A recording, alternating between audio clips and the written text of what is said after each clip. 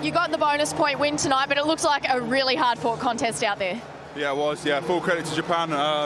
You know, we knew they were going to come and put up hell of a fight, and they certainly did that. Conditions are probably not as good as they look. So greasy out here, honestly, but no, I think the boys, we did well. You know, come away with 5 points, so can't ask for much more.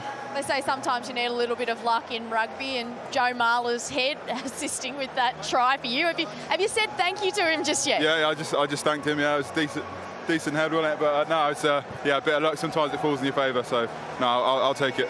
And does it feel like the shackles are off a little bit, because you seemed like you're playing with a lot more freedom out there tonight? Yeah, like I said, we wanted to play some good rugby tonight. Obviously, conditions were pretty tough to move the ball in, but I think you saw in parts what we can do, and you know, we'll continue to work out, and hopefully by the time it comes to quarterfinals and stuff like that, we'll be able to stick it, and yeah, we'll need to. It's 2 from 2. Congratulations. Thank you.